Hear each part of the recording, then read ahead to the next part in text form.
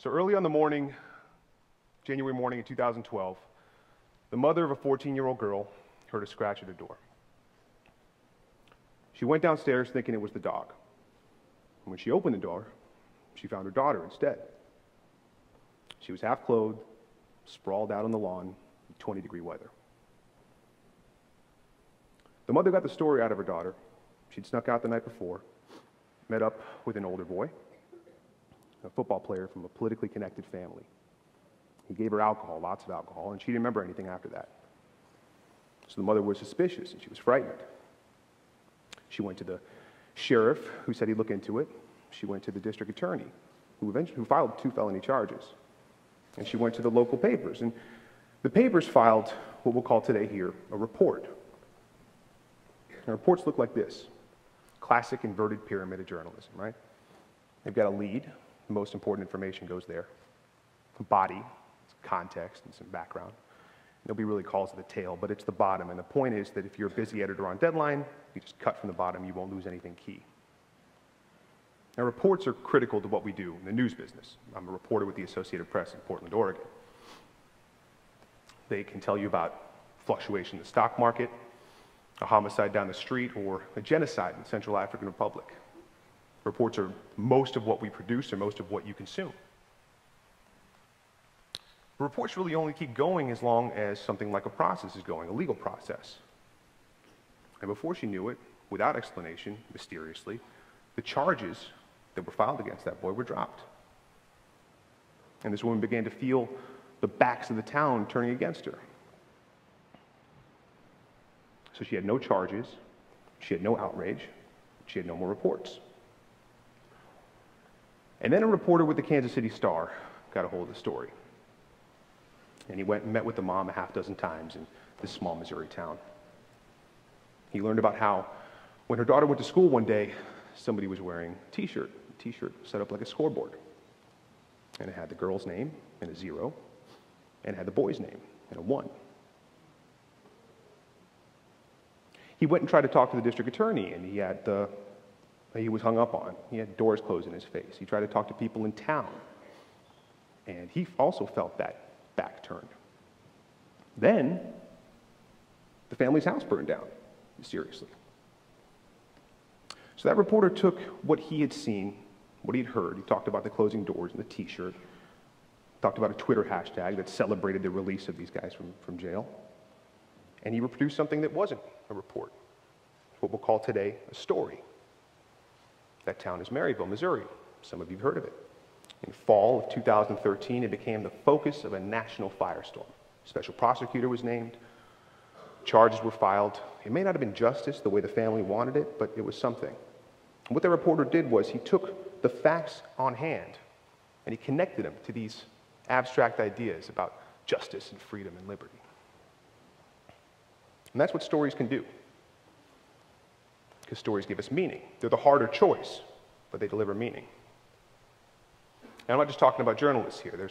I've been to dozens and dozens of trials, opening statements, closing arguments by prosecutors and defense attorneys. And the worst ones just try to machine gun out a series of facts and hope they'll topple down on the jury. They'll have no choice but to agree. And that does work sometimes. The evidence will show this, the evidence will show that. But the best ones try to tell a story. Take the juror by the hand, lead them down a series of logical steps until that attorney's conclusion is inescapable. It's not just people who make their living on the written word. In Portland, we have something called Viridian Farms. These guys could tell you about the soil content. They could tell you how many rows of carrots and onions and garlic they grow. But instead, they talk about who they are, what they want to contribute, why growing something and buying something in season is good for the environment, it's good for them, it's good for you. And this all kind of relates back to something it's called the ladder of abstraction by a guy named S.I. Hayakawa. He'd later become a U.S. senator, but back then he was just another Canadian linguist. And what Hayakawa said was, there's a ladder, and its base is something that is tangible, concrete, that exists. This gentleman's left shoe. Right? At the top are the things that are most abstract: freedom, justice, equality. Hayakawa used the example of Bessie the cow. There she is. There's Bessie. she's a cow in a field. She exists. Above her, we have all cows. Above all cows, we've got livestock, more abstract. Above that, we got assets, and we go up and up and up and up and up until we reach that most abstract concept of wealth. Now, stories live on the thrum of the string that connects these tangible things with these intangible things. And when we as reporters connect what we're seeing and what we're hearing with these intangible ideas, these abstract ideas, we're working in story. My girlfriend loves Don Draper. Right? He's a lead from the show Mad Men. Not bad looking. And at the beginning of the show, if you haven't seen it, he's portrayed as a sort of inadequate father, philandering husband, but he's a terrific ad man. And the guys from Kodak come to him and they have something they want him to sell. It turns, it's got a series of slides you pop in and you can kind of click through it, and that Bermuda vacation, every second of it you can expose somebody to. This is 1959. And they're thinking in report, and they want to call it the wheel, and that makes sense. That's what it looks like. And it's new and it's glittering. But Draper says that's not going to sell because that's not going to resonate. He says it's not what people want that's on the device. Not that they're not going to buy something that's new and glittering and immediate. They want what's inside of it. They want to connect with those pictures. That if you emphasize the fact that it looks like a little spaceship, nothing will happen. But play to those images, and it might. He said it's not called a wheel. It's called carousel. Now, I'm going to butcher this clip because I'm going to jump in halfway through, but copyright law. It's not called the wheel. It's called the carousel.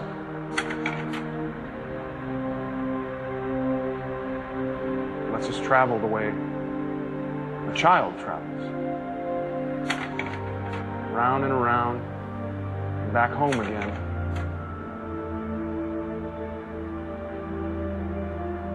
To a place where we know we are loved.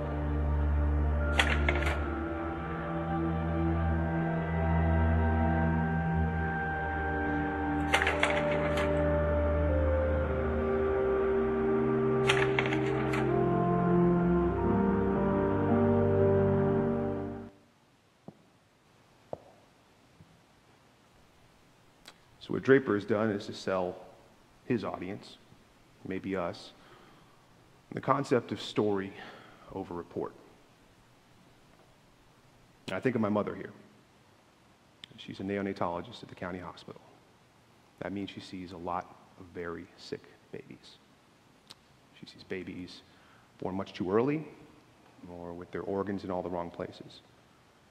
She sees babies from rich Caribbean parents who can afford to fly up here. She sees babies from closer to home. Sometimes she has to tell somebody that their baby's not going to make it. Sometimes she has to do this more than once in a day. Now let me put you there in that room. The walls are vivid, hopeful green, painted last weekend by volunteers. The carpet is worn and brown. Vacuums whir. Machines pop on and off. Maybe you kept the baby despite the advice of doctors. Maybe it's going to require 24-hour care you can't afford. Maybe you're destitute. Maybe you're grinding your teeth. Maybe you're crying. And then walks this doctor, and she's got on foundation and blush, and her hair's cut short, and her accent's not quite American. You can't make out what it is. And she's got her head dipped down kind of low, and she's looking at you, but not looking at you. And you know in that moment what she's going to say. And this is the time for story. And I don't mean bedtime stories or little white lies. I mean this is the time when it's her duty to connect these tangible things that you can hold in your hand, you can understand, with the intangible. When she has to give meaning to a life that lasted 30 minutes, 30 days. By this point, you would have heard from the cardiologist, you would have heard from the neurologist, from the necrologist. You'll have all these reports flying around, right? Just like the Kansas City Star reporter had, this unseemly mass of information. And she could let that be. That's okay. You can let somebody just take what they have and leave it. But she makes the choice to use story. She makes the choice to synthesize all of these seemingly disparate parts into one narrative that we can understand. It's a harder choice. It's one she makes. Since we had cave paintings in the Paleolithic 10,000 years ago, we've been communicating in story. That's how our brains are built.